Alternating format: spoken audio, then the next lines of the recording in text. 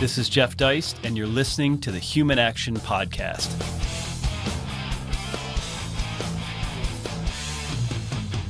Ladies and gentlemen, welcome back once again to the Human Action Podcast, where we read and encourage you to read books. So it's basically a book review show, and every week we go through books large and small. We just finished actually a nice 4-week segment on Murray Rothbard's Ethics of Liberty with a variety of guests, so that was fun. And for the most part, as I'm sure you're aware, we read books, oftentimes by dead guys, oftentimes years, decades, sometimes even centuries old, because obviously we have a bit of a bias in terms of books which have stood the test of time. But that said, every once in a while, we like to sort of indulge ourselves with a new or a current book from an author who is very much alive and kicking, and that's what we've got this week. We've got the great John Tamny. I'm sure a lot of you, our listeners here at Mises.org, know his name. He is, of course, the editor-in-chief of Real Clear Markets, and he is also a vice president at FreedomWorks. He is an author of several books. But the book in question today is his most recent. And as I mentioned, hot off the presses, this is a 2021 book called When Politicians Panicked by John Tamny, published by Post Hill Press. And John, I finished the book over the weekend.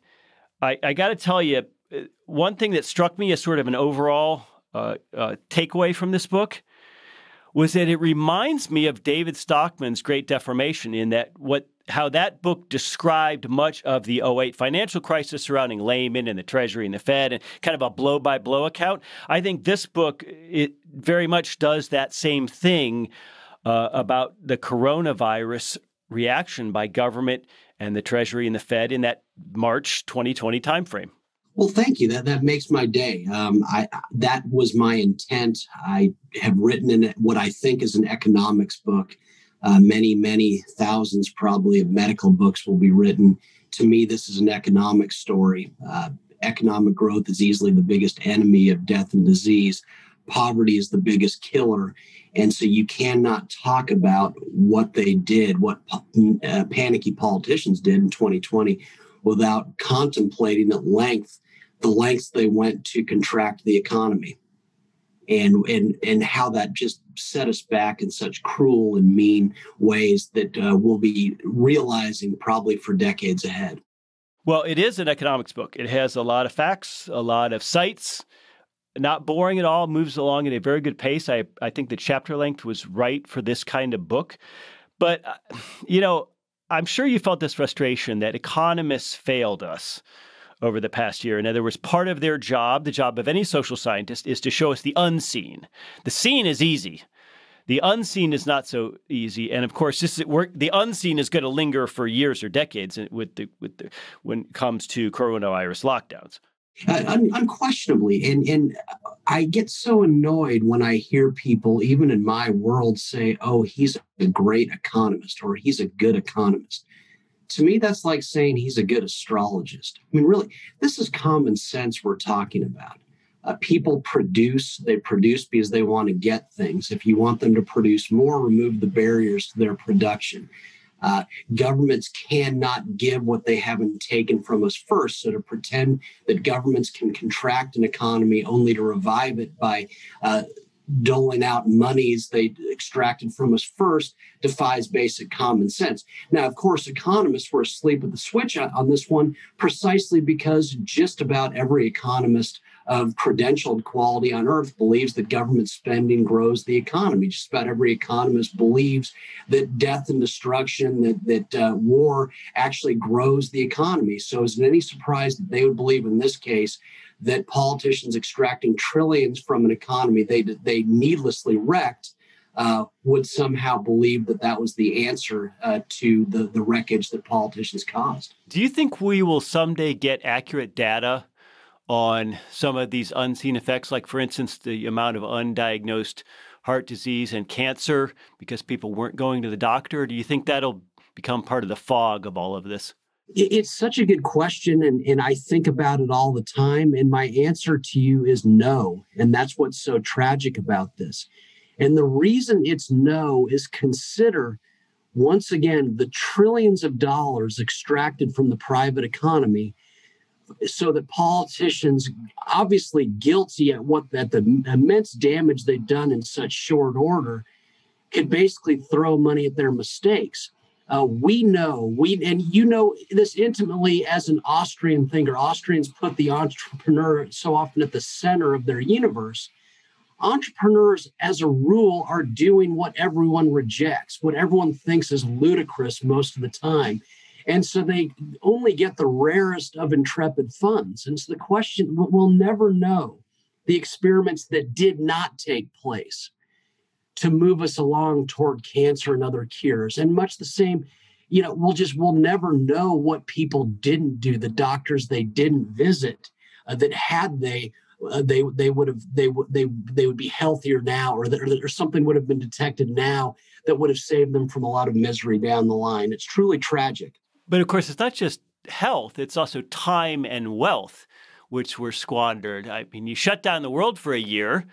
There are young people, for example, that lost, let's say, a teen year, or college students. And there are companies which weren't started, and there are entrepreneurs who were squelched. I mean, it gets a little scary when you start to think about how far-reaching it might all be. Oh, there's no doubt. Warren Buffett doesn't agree with us on everything, but his insights from a young age about time, which you allude to just now, were brilliant. He recognized that with time, all manner of wealth could be created, but you had to be willing to be patient.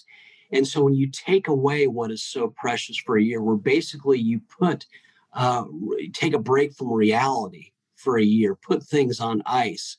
Boy, what a rich nation we've become. In a sense, we should be staggered by the wealth that enabled something so abjectly stupid. But at the same time, we have to wonder, what did we not achieve? The unseen is endless here. But as you point out, economists don't think about the unseen. They just want politicians to do things, and politicians want them to want politicians to do things. Well, one thing that I found funny in your book is we have the information age now. We have almost instantaneous information available at our fingertips, even for something that happens in China, for example. And you mentioned that as late as February of 2020, even into March, we had voices as diverse as Trump and Anna Wintour, I don't know how you say her name, and the New York Times, and Nancy Pelosi, and all these people, and Fauci even to an extent, saying, hey, COVID's no big deal. And yet, in an internet age, you'd think that we would hold them to that, and that would stand out more. And we'd say, wait a minute, we remember, the internet remembers what you were saying just a couple of months back, but it didn't seem to happen. Well, it's a fair point, but I would almost argue to you that we did do that. I make clear in the book that I get the vast majority of my information from the New York Times. And I did because I wanted to check on my passion from day one, that these were just, the lockdowns were disastrous. But I found most of that information that you just alluded to in the New York Times. It was all there. But I think we would probably agree the mistake isn't ever going to politicians for guidance in the first place. What could Donald Trump possibly know about viruses? What could Anna Wintour? But what do the people know? Well, the people are the marketplace. And if we believe in free markets during good times, and free markets beget good times, we have to believe and double down in our belief during bad times, because free people produce information. And when we needed them most, when we needed free people to produce information about the virus as a danger, as a big deal, or as not a big deal, basically we shut down the very producers of information that could have given us the path out of what some deemed a major crisis. Well, and as you explained, I mean, I think the average American imagines that there were just thousands of bodies stacked up in the Wuhan province, when in fact we have American companies operating over there giving us real-time data that that's not the case. And as you suggest, once markets got a hold of that information, they regained. Without question, market signals are so powerful, and I find it frustrating. I think both sides are guilty of this. They love market signals until market signals disagree with whatever crisis they think is before us. But in this case, people can love or hate China, but what they cannot deny is that China is the second largest market for the most valuable companies in the world. That would be U.S. companies.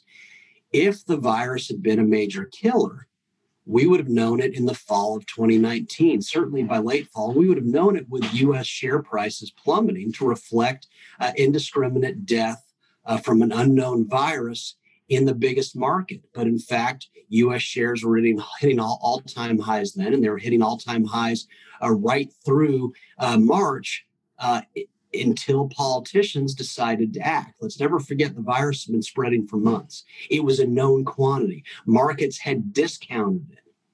They only corrected once politicians started to act and take away our freedoms, and which no one should surprise no one. Markets make big moves in response to surprise. No one could have predicted. Right, no one politicians could do something so but you point out damaging. That not too much earlier. I think it was February 27th of 2020. We had all-time stock market highs, and you credit this at least in part to the idea that something which might worry markets would be the candidacy of Bernie Sanders for president had been somewhat squashed then by a Biden victory in one of the primaries. So do you think that do you stand by that? Do you think that was why, despite Trump, despite all the nastiness, even before COVID, it was shaping up to be a nasty political year, that markets were telling us that, hey, it's probably going to be Biden or maybe Trump, and so we're okay, and that 5 or 10 years hence, we're going to signal that things are going to be good? If someone's on the rise politically, investors need to respond ahead of time. Markets don't wait. They start to adjust to potentialities. And so some people listening now can say, oh, is he joking? Bernie Sanders never had a chance. But remember, back in February, it was apparent that he was about to run away with it.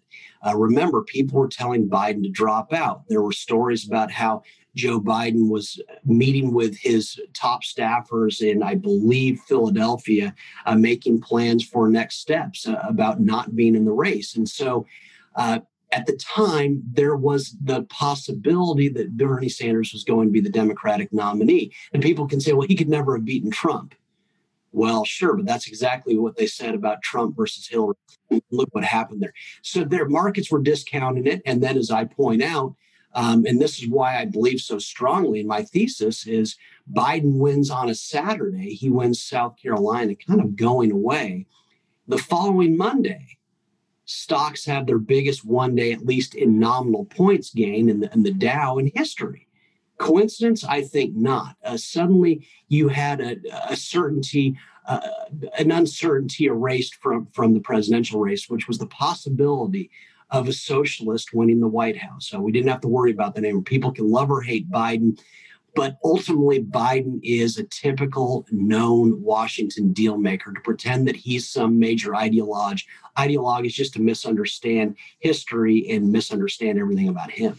So as March unfolds and they start wavering and changing their tunes, and there's a couple of interesting points. Is first of all, some private sector CEOs and such begin to announce their own shutdowns and sending people home from work, which, while we still had imperfect information, makes sense in a market and a PR sense of the term. And so your point is that we didn't need government edicts to make people do what they want to do and what they believe is in their interest to do.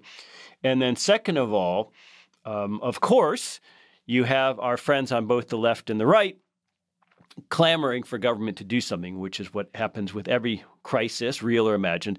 And do something takes the form of either fiscal or monetary stimulus. And you go into some length talking about Kevin Warsh at Hoover and Jason Furman, both of whom wrote in the Wall Street Journal op-eds coming at this from fiscal or monetary side. And they come up with this mantra, which it's a word that drives me insane, John: liquidity.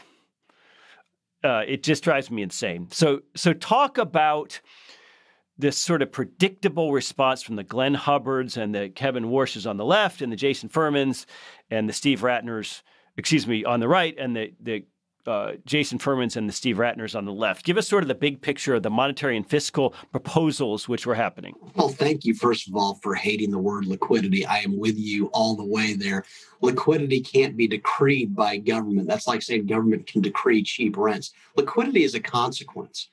Where there are active, vibrant, free markets, there's generally liquidity. Where there's not going to be any liquidity. And so that's what we had in March of 2020. Out of nowhere, 25% of the world's most dynamic economy was shut down. And so you have Kevin Warsh going on the Wall Street Journal's editorial page, and the Journal's editorialists agreeing with him that the Fed had to step in and liquefy businesses that suddenly found capital markets closed to them. Well, you think they're closed to you?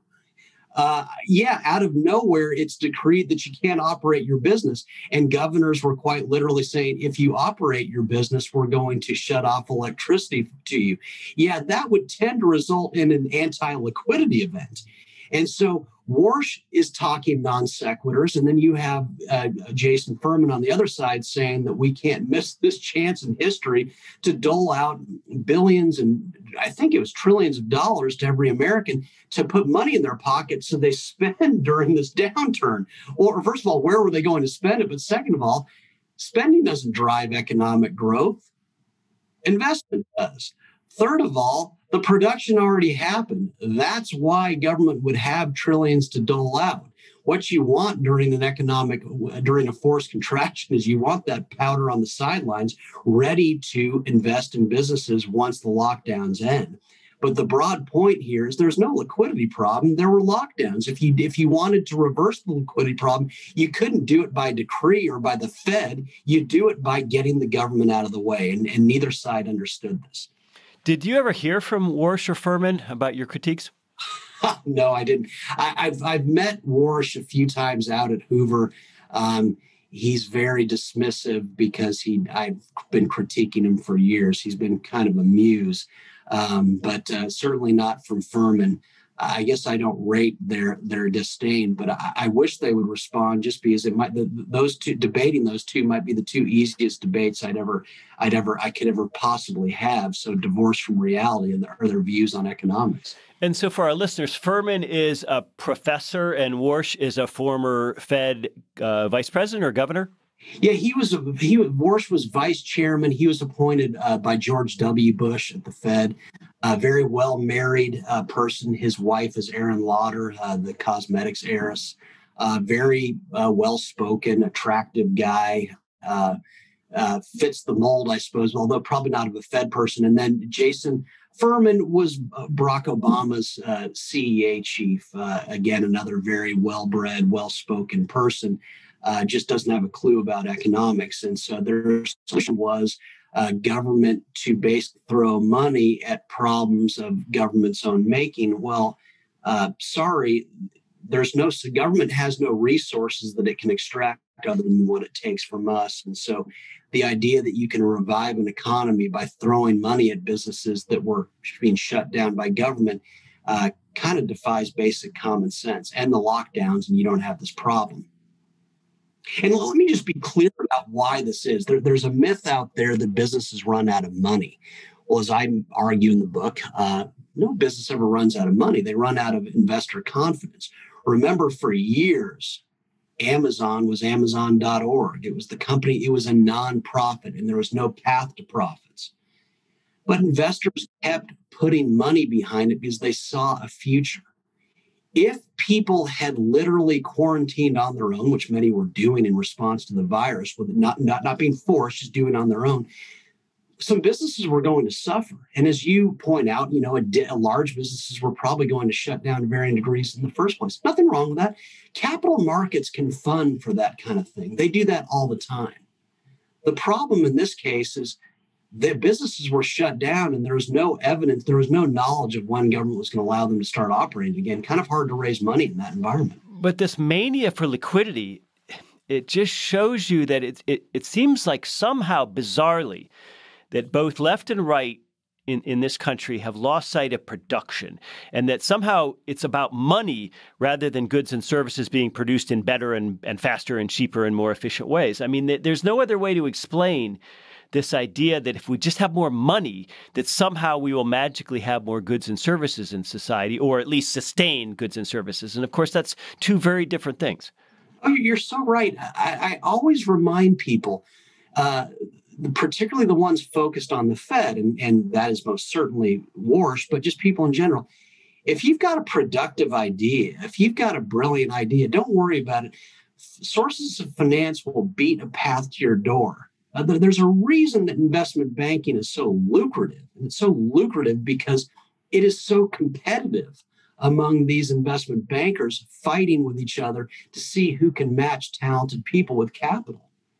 And so there's this idea that money will solve it. No, no, no. Money is the consequence of intriguing ideas. But when you're not allowed to be productive, rest assured that money is not going to find you. And if you're not productive, rest assured that money will not find you. There's never any liquidity in Aliquippa, Pennsylvania, and there never will be. The Fed can't alter that. No one can alter that. Liquidity is a consequence. Guys like Warsh put the cart before the horse, but to be clear, they're not alone. There's this myth out there that the Fed can reshape reality. One of the big points you make in this book, apart from that politicians panicked and they fell for the political trap that they need to do something, but when they did do something, namely fiscal and monetary stimulus, so-called, they did the wrong thing. And what they did was to position the Fed and the Treasury as investors, when in fact during a crisis is when we need the wisdom, especially the handicapping of the future of markets and that discipline more than any other time. So, I mean, and I don't want to speak for you, but one thing that I took away from this book, something I've actually said myself at a conference, was that the analysis wouldn't change if there had been 1 million or 5 million or 10 million deaths in the United States. I mean, the reaction would have changed, but the analysis of what we should do wouldn't change.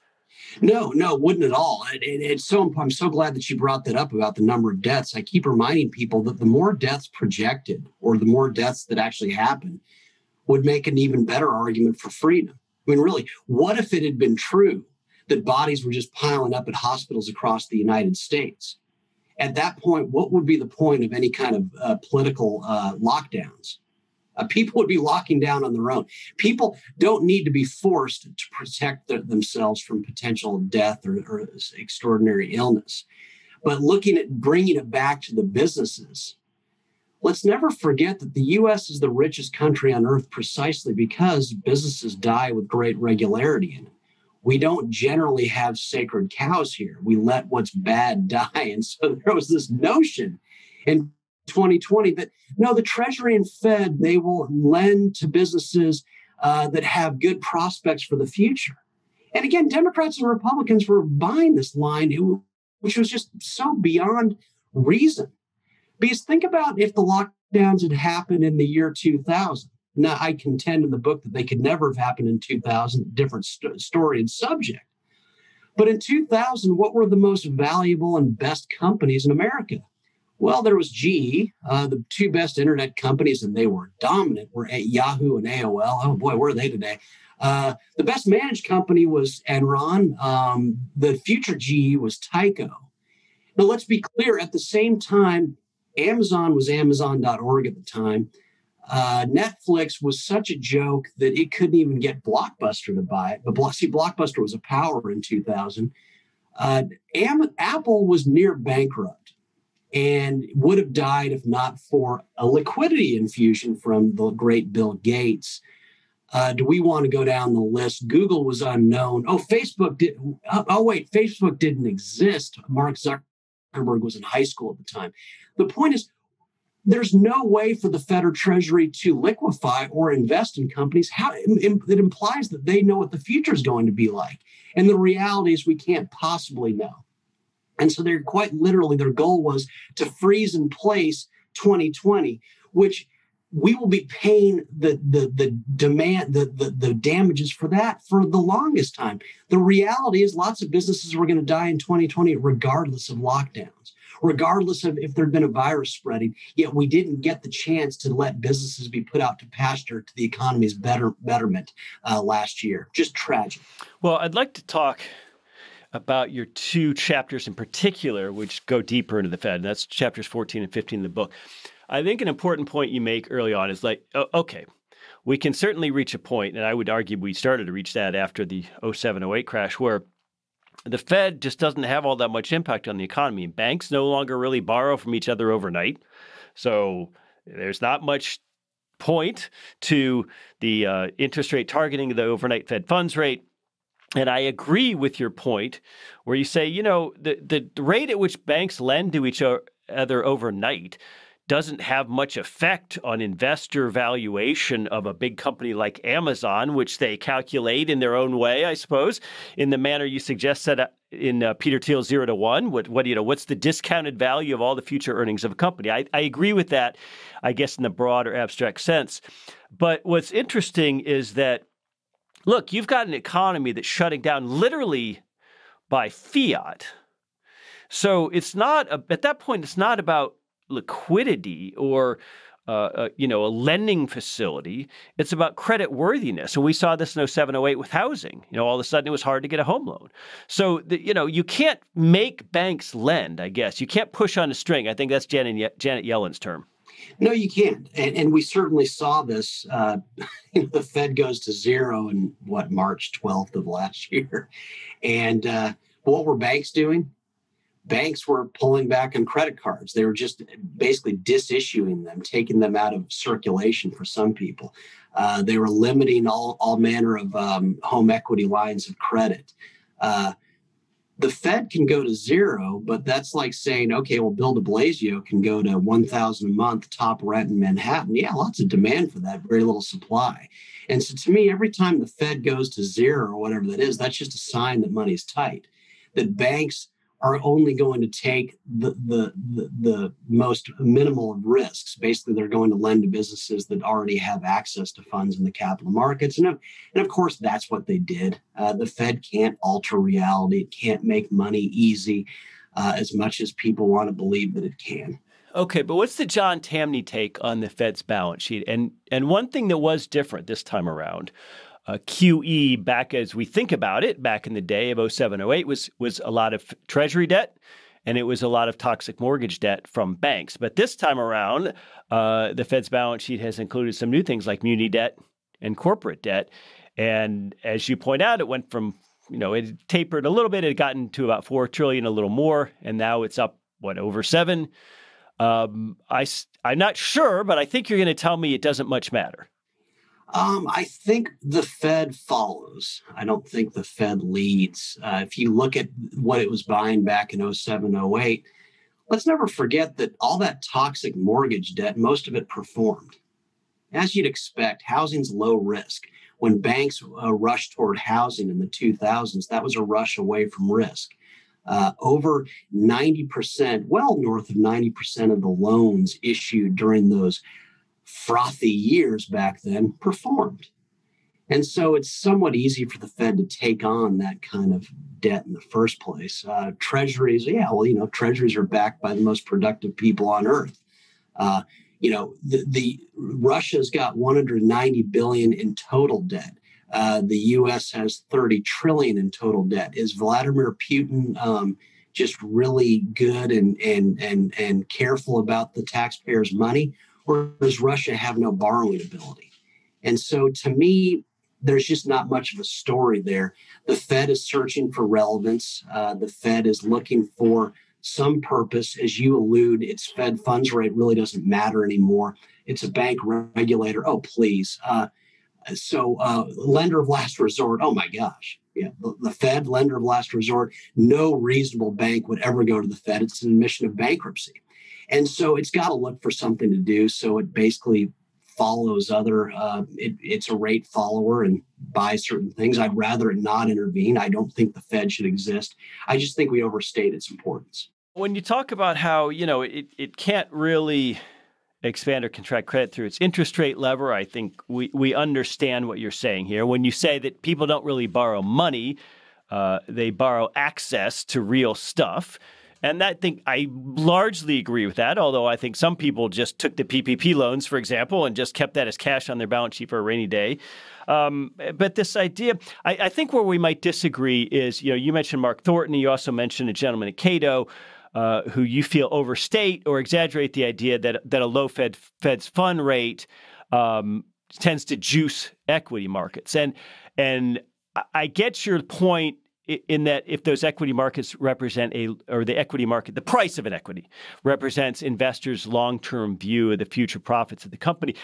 But I think I'd push back a little bit and say, I think the Fed has a more distortive effect. And then you say for a couple of reasons, because first of all, I think it really skews M&A. And I worked in M&A for about 20 years. And I think the way that companies are bought and sold today, the mix of the capital balance sheet of a company, the mix of debt and equity, I think is skewed by very stubborn low rates. And I'm sure that you would not dismiss the idea of the Cantillon effect. In other words, there really are people who are sort of closer to the monetary spigot than the average hardworking blue-collar folks who were shut down by COVID, and that they benefit from this proximity to earlier money. So I actually welcome empirical critiques of the Austrian business cycle theory. I don't have a problem with that. But I guess what I want to know is whether you agree with the fundamental idea that rapid credit expansion causes malinvestment.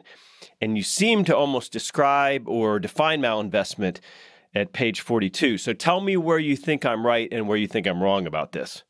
Well, again, the Cantillon effect. Let's always imagine if the Fed didn't exist. Would certain people and institutions have closer access to the spigot? Well, like a gold miner or a Bitcoin miner, I guess. What if the Fed didn't exist? Would devaluations not happen? Devaluations are as old as money are. If the Fed didn't exist, would banks be bailed out? Oh, I think you know the answer. Would banks be regulated? Would banks... I just can't, everything that the Fed is blamed for, and I think the Fed absurd. I wrote a book just saying, why, oh my gosh, the people inside it are just some of the most lame-brained people, just clueless about economics. But the Fed, to me, is an outsourced creation of Congress. I don't see why there's this big focus on it, because anything that it's doing would be happening with or without it. It just exists to do certain things that Congress were kind of like Congress doesn't want to collect taxes, so they create the IRS. Oh, okay, but it also obscures a bit because it's viewed as this independent agency. If we didn't have the Fed, and we had even more purely political money, and members of Congress on some Treasury money supply committee were, greenbackers. This is the greenbacker concept. We're simply, passing bills telling the Treasury what to do with the money supply. And I do like the way you disabuse us of that concept of money supply. But, I think it would be political, and people at the Mises Institute would probably be saying, oh, these guys are terrible, blah, blah, blah. But I think it would be a tad less opaque to the public. Maybe so. Would the public be that interested? Again, it kind of reminds me of the people who say businesses with their annual reports should be more open about what they're doing in the annual reports. Oh, yeah, because investors look at those. Oh, come on. They don't care. So I don't see a major difference. I don't buy that the Fed can alter reality. To me, if that were true, why is Japan's stock market still half of what it was in the late 80s? Are their central bankers just not as skillful as Janet Yellen and who's the guy there now, Jerome Powell? Oh, come on. Why isn't Europe rallying? They're trying the same financial wizardry that the Fed tries. The difference here is we've got people like Jeff Bezos, and we've got people like Steve Jobs, and we've got these amazing companies that if you took them out of the market, there wouldn't have been a big rally this year. There wouldn't have been a big rally in the past few years. I just don't get why our side's so eager to basically say you didn't build that, but just from a right-wing perspective. No, the Fed built it. Oh, come on. I have real trouble buying that. And so Jim Dorn is making the... Yes, that's the name. I'm sorry. That's the name I couldn't remember at Cato. It was James Dorn. Yeah. Oh, really, Jim? Okay, well, explain to me these other countries, and explain to me why the Fed was raising rates from 2014 until, 2019, and stocks kept hitting all-time highs. But then he sees a rate hike and says, oh, yeah, this is why stocks are down. Turned out he was blatantly wrong, which he's always been, as are so many of the monetarists out there who think that they can plan money supply, and Jim's one of them. I I really think our side can be better at this. And I learned most of what I think I know about monetary policy from Mises. I think Mises would agree, were he alive. Where did I get that line that people borrow money for what it can be exchanged for? From Mises. Basic. No one would be borrowing if there wasn't production. The lending is a consequence of production. Well, so a couple devil's advocate points. I mean, first of all, if someone were to point to Japan or other empirical refutations of the idea that low interest rates create stock market booms, when you say, oh, Japan had a zombie economy for decades after basically going to zero, I think the response of a Dorn or maybe a Mark Thornton would be, well, that's because they were, the central banks have limits to what they can affect, and they were much bigger forces, demographics, bad economy, whatever, at play.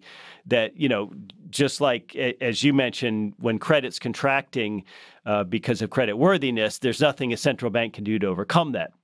But I still have this niggling suspicion that, as you point out, a lot of the stock market rally of the last few years was largely in the FANG stocks. A lot, a big part of the growth was there. It wasn't in the stock markets just generally and broadly.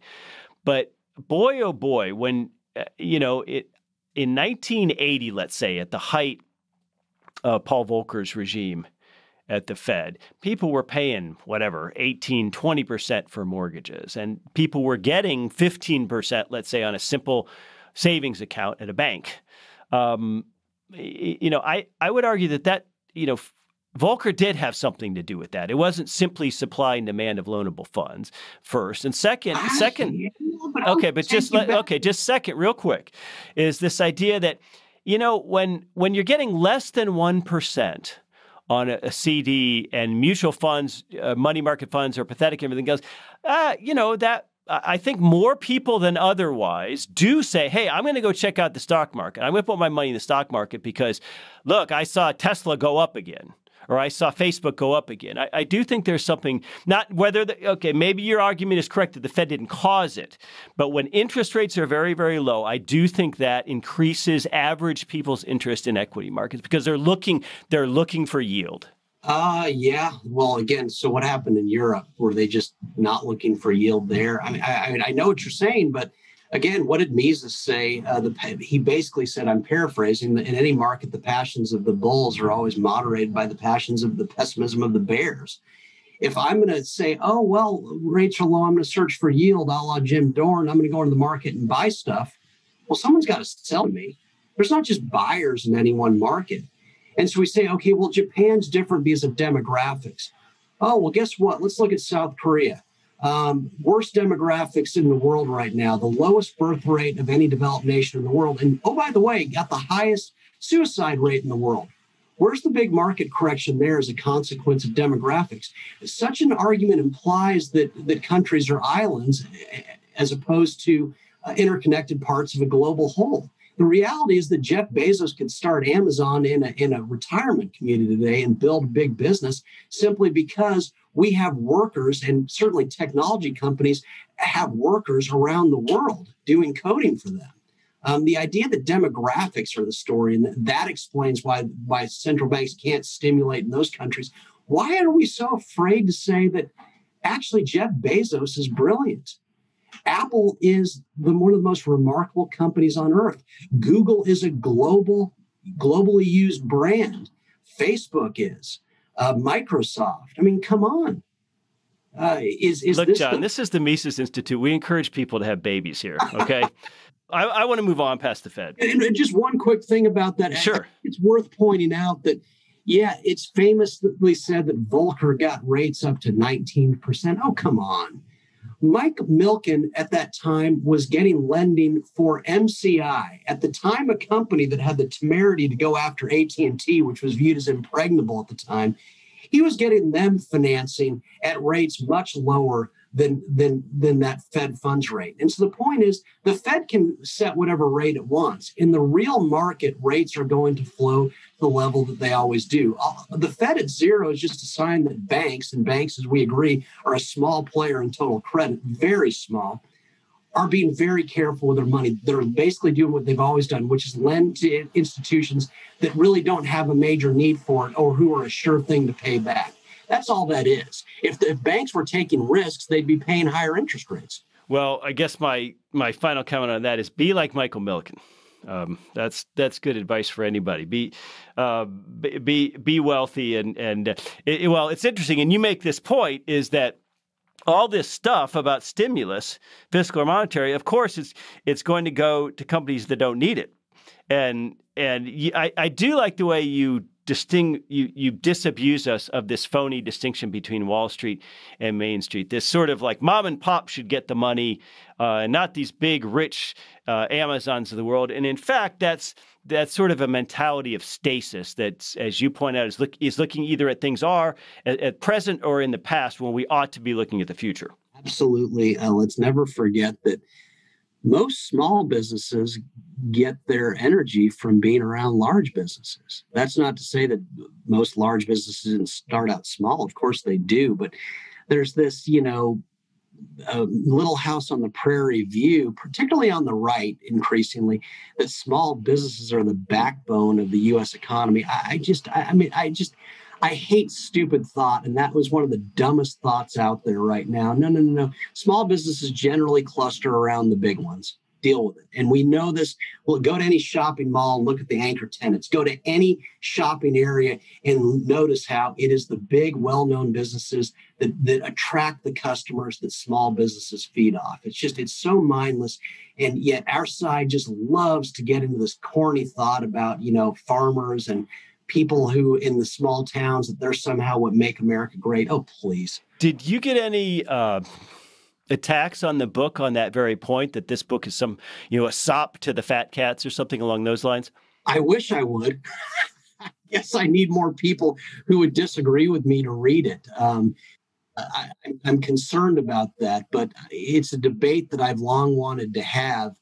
And I keep trying to have, because I think it's important for people to recognize that big is not bad, that big is what enables. It creates the scenario whereby someone can start out small. And it's a debate we need to have so that we can get off this ludicrous thought process that small businesses are what are going to make the U.S. what make the U.S. the greatest economy on earth. But in terms of the little guy, you have a whole chapter in here about the rich man's coronavirus, where we talk about how a lot of the people behind the shutdowns and the lockdowns were, I guess, what we can call the digerati, which is swell people who work from home or can work from home and stare at a computer all day, versus people who work with their hands in skilled trades and construction and being a waitress or cleaning hotel rooms or whatever, and oftentimes paid by the hour, so that if they're just sitting at home, they're not being paid, and a $1,200 check is not going to do very much for them. So it seems like this is a wedge where we could attack the compassionate left who were overwhelmingly pro-shutdown. It's a great point. It's a great pushback in a sense. Yes, the book is very much about, oh my gosh, what a mean-spirited concept these lockdowns were. They basically told those with the least, those with jobs that were destinations, those that were working with their hands in varying ways, that you don't matter anymore. Your job doesn't count, stay home, and if you can't work from home, what's wrong with you? I found that insulting on so many levels. The one quibble, or maybe I would say, I think the way to read that, at least from my book, is I'm not mad at the digerati. They just created progress for us. It's not their fault that they made life so convenient. It's not their fault that they made it possible for people to quite literally work from home, to watch endless movies from home, to to have subhumans deliver them food at home, groceries at home. They're just improving our lives. My dig in the book was more at basically the middle class and upper middle class that were so comfortable that, oh, wait, you can't do what we can do. And so just the typical person who suddenly was able to do his or her job from home. I have a problem with them more than the Amazons in the world. It's not Jeff Bezos' fault that he's brilliant. But it is the fault of the typical American who said, oh, wait, well, we can work from home and we can order food, and just don't knock on our door. We can't have you touch anything about our house. Just drop the food off and walk away. I have a problem with the middle class in this country for the way they reacted to it, not the digerati. No, sure. It's great to have two-way digital ability at home. There's no question about it. But there's an awful lot of people who worked throughout this, people in grocery stores, people at big box stores, people in construction, people in energy, people in maintenance. Lots of people went out and faced COVID on the front lines. And that's what irritates me, is sort of the smug, comfortable people who were at home judging everyone. Oh, yeah, no question. Again, it was, they were so worried. They claimed to be so worried about people, except for just don't close the grocery stores on us. Don't close the restaurants. Don't close Postmates. The subhumans have to continue working because we need to get our stuff while we're sitting at home. It was the most sickening, obnoxious thing I've ever seen. The rage within me, as I wrote about it, as I talk about it now, was endless. This was just mean-spirited. It was snooty. It was just, so I'm with you 100%. This was wrong. It was very much a rich man's coronavirus, to go to the grocery store and see people saying, well, do you have some stuff I want to bake cookies with my daughter, or I want to do this. I mean, it's just the arrogance of people. There were real people suffering during this. And for so many Americans, it was basically a couple months off, hanging out at home with the kids, watching Tiger King and everything. And it offended me endlessly. Well, I'm definitely with Judge Napolitano, who you bring up in the book. On the government side, I think some of this borders beyond unconstitutional on criminal, but that's a different subject. You mentioned a statistic pointed out by folks at Cato, that it's possible that as a result of the worldwide poverty or lack of wealth that comes about as a result of the shutdown, and of course, when America gets a cold, the whole world gets a cold because we're such a big part of the global economy. So as many as 135 million people might face some sort of starvation or at least economic calamity as a result of all of this. And I wonder if we have even started to grapple with that, because if that's true, if that's half true, that has to be one of the biggest crimes in human history. Yeah. And I agree with that. That's as I argue in the book, this is the biggest human rights tragedy of the 21st century, and nothing else comes close. Never forget, and this, but it's important for the listeners to know this, that when the U.S. takes a break from reality, the rest of the world rushes towards starvation to varying degrees. Because if you go to a country like El Salvador, so much of the consumptive power there emanates from work done in the United States, remittances. Same is true in India. Same is true in Philippines. These really poor countries, they're reliant on Americans having jobs because these people send money back to their relatives. Well, suddenly that flow didn't stop altogether, but it shrank substantially. Let's never forget also that when Americans just basically run and hide from a virus, hoping that it will get bored and go somewhere else, so much of global production stops. And so people in countries like Bangladesh and Pakistan that were emerging from abject poverty on the way to a piece of something better suddenly saw their ability to progress stop. And so, yes, it's sickening what they did to the world's most vulnerable as a virus mitigation strategy. So we're going to create economic desperation to fight it. No, economic growth is what kills off viruses. You don't destroy an economy and you certainly don't destroy the global economy to make people healthier. But that's in fact what they did.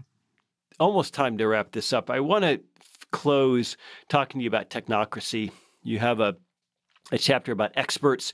And of course, a lot of people, I guess we could say maybe the left, says, well, see, you liberty-minded folks, when something terrible comes along like a crisis, that shows why we need, strong central government and concerted top-down central action to fight these kinds of things. And I think your point is very Hayekian in that, no. I mean, a crisis like this absolutely calls out for localized knowledge, for localized information. There's no consensus. We shouldn't be making these sweeping top-down decisions based on early data or limited information. And what we need is a laboratory. We need different states out there operating differently, and maybe a rural area in South Dakota doesn't need the same rules as a densely populated area, et cetera. So I wonder if maybe that's a silver lining out of all of this, is that people saw that, maybe the experts aren't so expert and that maybe they should be looking at things a little more locally. I hope so.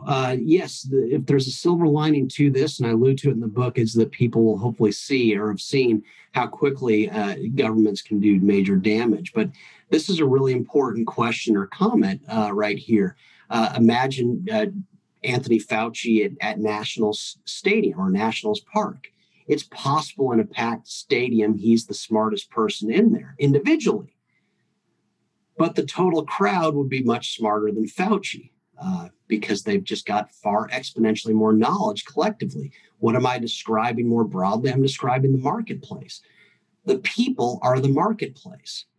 And so politicians say if we don't act, there will be a crisis. They are engaging in self-fulfilling prophecy because when they act, they are suffocating the market. They're taking away the right of hundreds of millions to make different decisions and produce information, and giving decision-making power to the very few. Well, we know from the 20th century that central planning is always a crisis and always brings on desperation, and so it did here.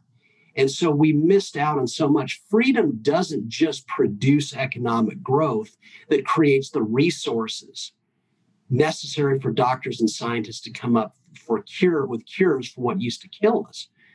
Freedom is also the ultimate producer of information, and you want it the most when something like a virus is spreading. There were going to be some people, and you and I know these people. I know people, libertarians, who didn't go to a restaurant for over a year. Well, you need those people. I disagree with them, but they just stopped going. They were terrified. Good. You want to see if that works.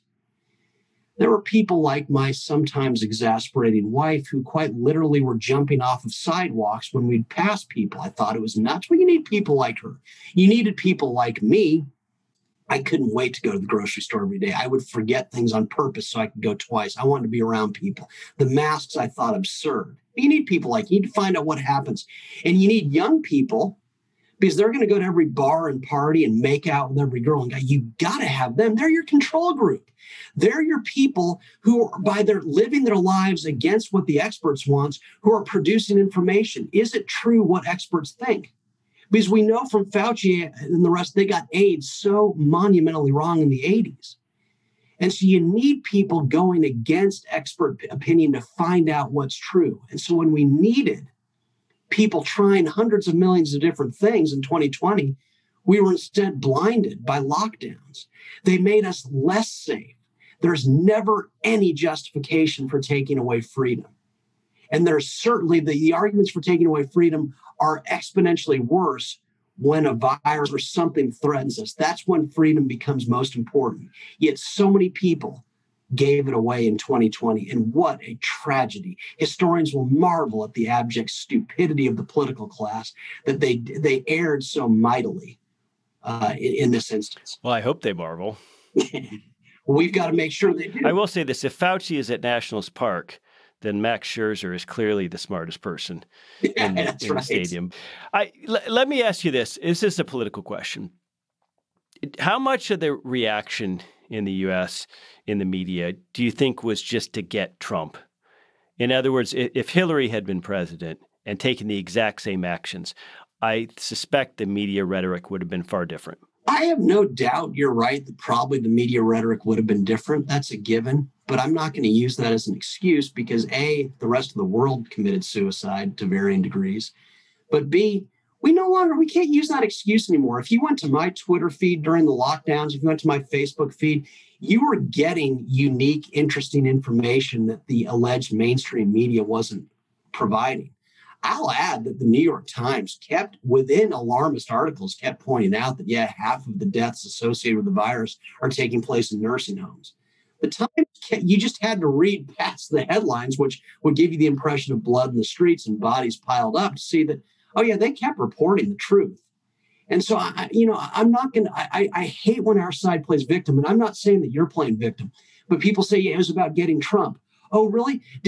So was Trump forced to tell Governor Brian Kemp of Georgia, do not end the lockdowns? My power is absolute and you're making a bad decision. Did the media force Trump to pursue lockdowns in general? Here was a chance for Trump to act like Trump. People to this day, they say, well, if Trump had done this differently, if he hadn't been on Twitter so much, or if he, hadn't been mean to John McCain and everything. No. That's why Trump's president today. You could, unless you were as obnoxious as he was, you would never have thought to run for president. But the one chance when Trump really needed to be Trump was in 2020 and say, wait, whatever you think about this virus, the last thing any reasonable person do would be to shut down the economy and foment economic desperation as the virus mitigation strategy. So if Trump does this, if he sticks to no big deal and says any governor so stupid as to lock down over this is going to have me as a regular guest in this state, I will get you knocked out of office so quick your head will spin. If Trump does this, he gives Republican governors cover to not do something that was just monumentally stupid, the lockdowns that made no sense. And he would have given global leaders to varying degrees the cover to not do what made zero sense, and he would still be president today. So no, I know there's a tendency, and I'm not saying there's a tendency, and the media got him. No, Trump got himself. And deep down, if he's got any kind of self-awareness or introspective qualities, he will go to his grave knowing that he got himself. He did not have to react the way he did, and if he didn't, he's still president. Well, we got to leave it there. I agree. I think Trump could have won on COVID, and I think as with other things, if he had trusted his instincts rather than being susceptible to the flattery of those around him, he would have been better off. Ladies and gentlemen, the book is called When Politicians Panic by John Tamny. Again, this came out just this year in 2021, published by Post Hill Press. You can find it on Amazon. If you're really nice, you might get an inscription in the front of it from John if you meet up with him somewhere, which is why normally I give away the books after I'm done reading them, but this one I'm keeping because it's got a nice inscription. And John, I just want to congratulate you. I think a great and very important book and very readable, and I hope people get it, and I hope they read it because it'll really give them a lot of ammo for the revisionist history we're all going to suffer, perhaps, over the next couple of years. So, John Tamny, I want to thank you so much for your time. And ladies and gentlemen, you have a great weekend. The Human Action Podcast is available on iTunes, SoundCloud, Stitcher, Spotify, Google Play, and on Mises.org. Subscribe to get new episodes every week and find more content like this on Mises.org.